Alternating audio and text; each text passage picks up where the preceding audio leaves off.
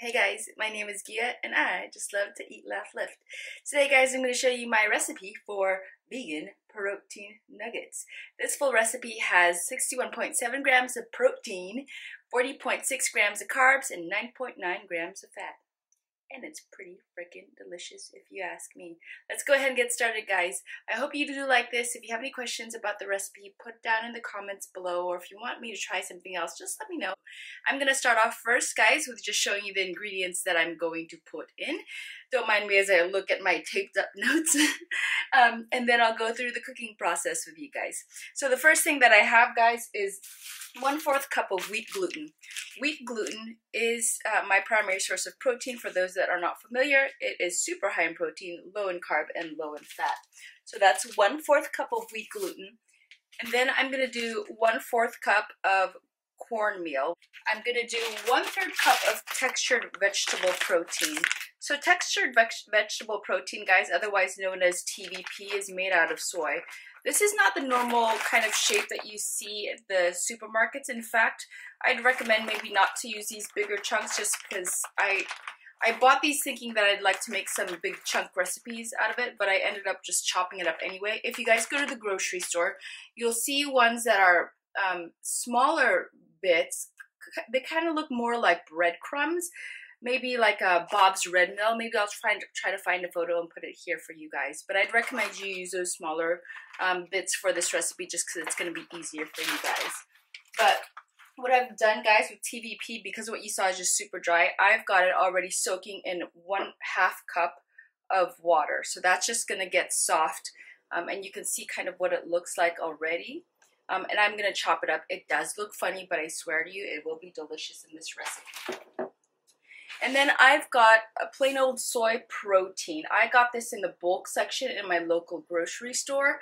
I think maybe, I don't know if this is the same kind of like soy protein that you might get in like by the tubs at like a vitamin shop or something like that. But honestly, if you can find soy protein in the bulk section of your grocery store, it is way cheaper. And then 2 tablespoons of nutritional yeast. For those that are not familiar, nutritional yeast kind of tastes like cheese. I got that one in the bulk section of the grocery store as well. And then I've got 1/4 teaspoon of just plain old salt. I used iodized salt just because we have a ton of it. I've used 1 teaspoon of onion powder.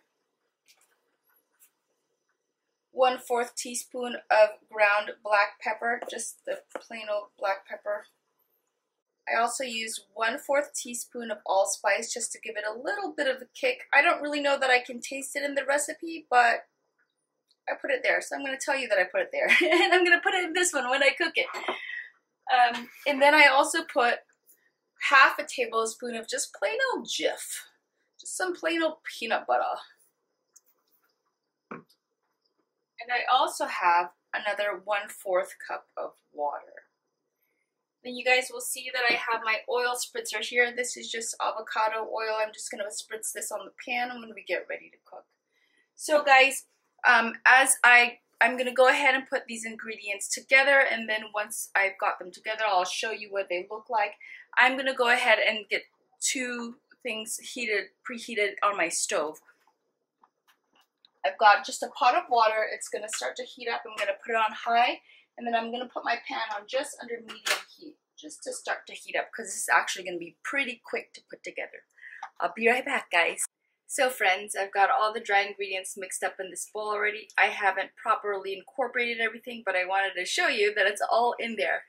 And because I have the bigger chunks of TVP, textured vegetable protein, guys, I'm going to go ahead and just chop this up really quickly, because I don't want giant chunks in my nuggets. So what I'm going to do is I'm just going to take this extra water and put it in the other water that I'm going to have. I'm going to put everything in the bowl anyway, so it doesn't matter to me.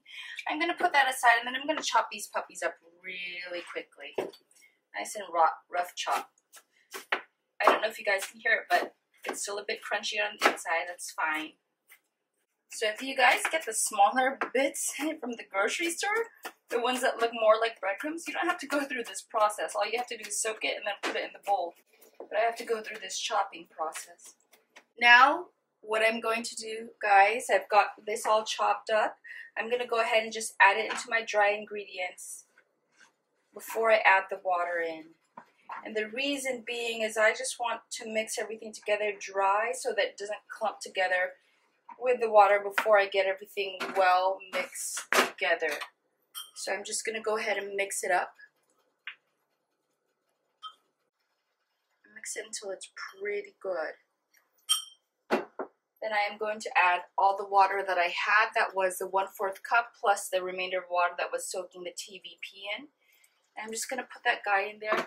And then I also had 1/2 tablespoon of peanut butter that I needed to put in. So I'm just going to eyeball this. I really, normally guys, trust me when I tell you when I cook, I'm normally just eyeballing. So I don't, so me measuring things out and actually telling you what I put in is very new to me. So I'm just mixing all of this together until everything is well incorporated.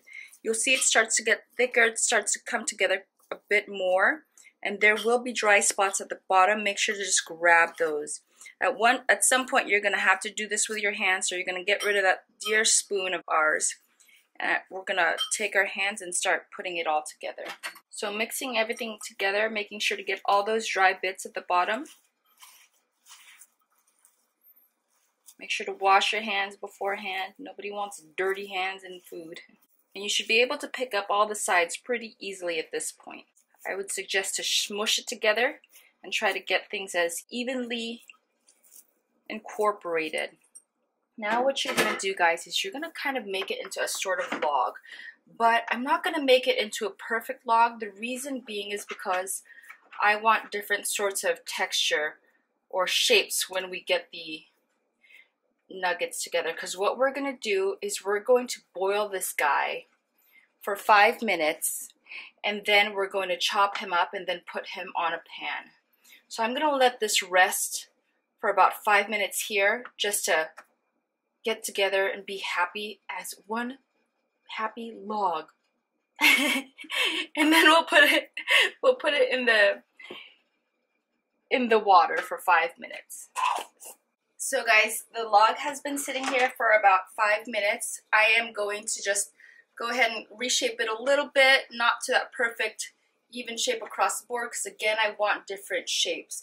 What I'm going to do is just to help it cook in the water, I'm going to cut it in half, being careful not to let it lose that shape. And now what I'm going to do is I'm just going to plop these guys in boiling water. So I'm going to very carefully put it in the boiling water.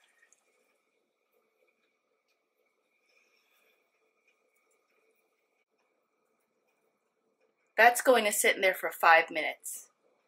Okay, so it's been 5 minutes. I am going to take this stove and turn that off. And I'm very carefully going to take these log halves and take it out of the pot. Very carefully. It may drip, it may fall apart, and that's okay. The longer you cook it, guys, if you cook it over 5 minutes, it's going to be mushier, I guess. Some of the bits have fallen apart, and that's totally fine. Just scoop them out. Let it rest for a little bit so you don't burn yourself, because the next thing that we're going to do is we're going to cook these logs up.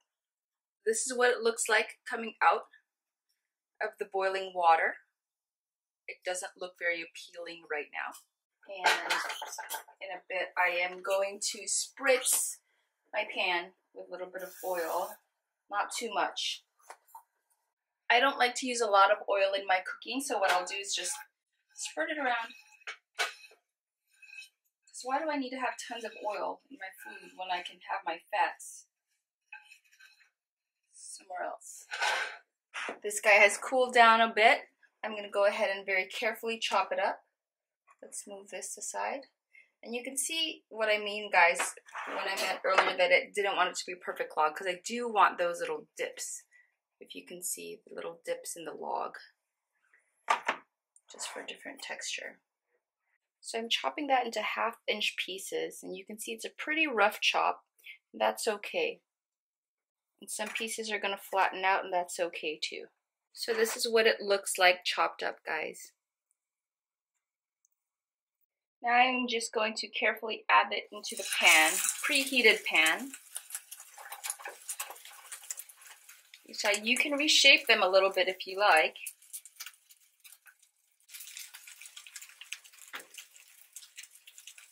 I'm gonna go ahead and let that baby sit on that one side for, let's see how long, I'll tell you.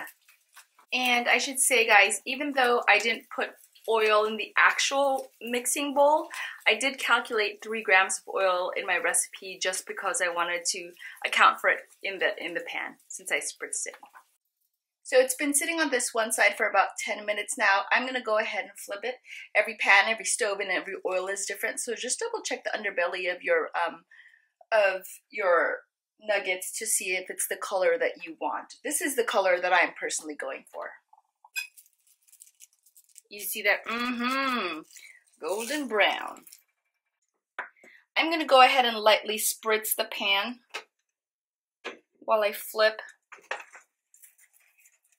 And I don't really care about being too gentle. It might get a little bit stuck. If you guys put more oil, you won't have as many problems as I do with stuff getting stuck to the pan, but I don't like to use that much oil.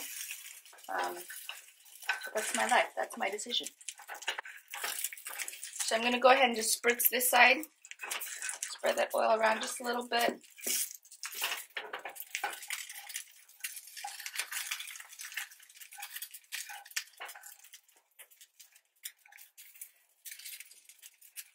I'm going to let that go ahead and sit.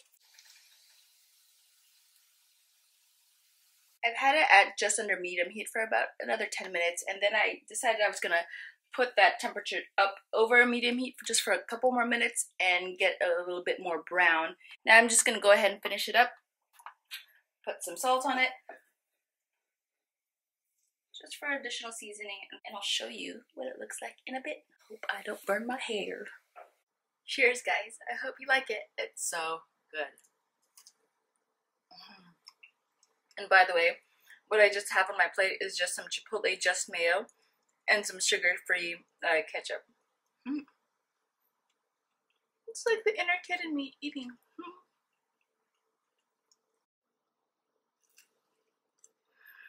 I can't stop eating. It's so good.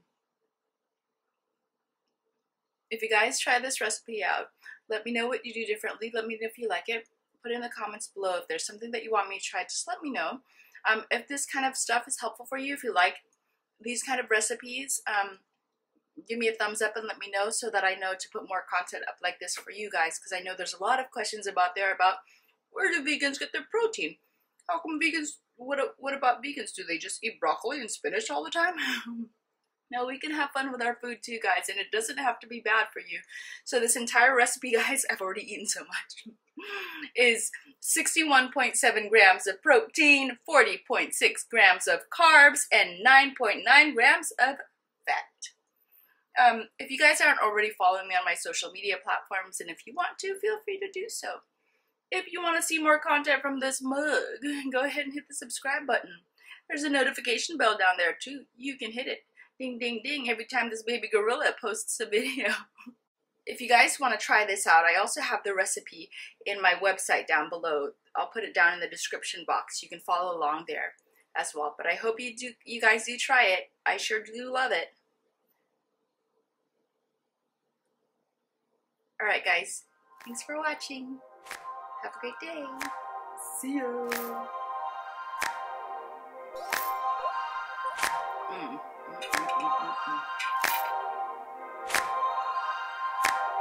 And